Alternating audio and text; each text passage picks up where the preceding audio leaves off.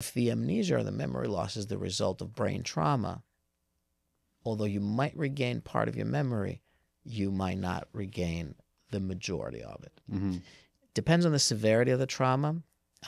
If we're talking about a simple concussion, you'll be able to return to who you are if you have some amnesia related to it.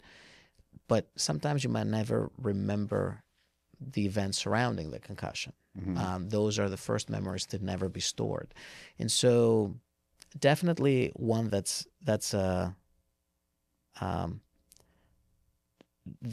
tough to also reconcile with reality. I've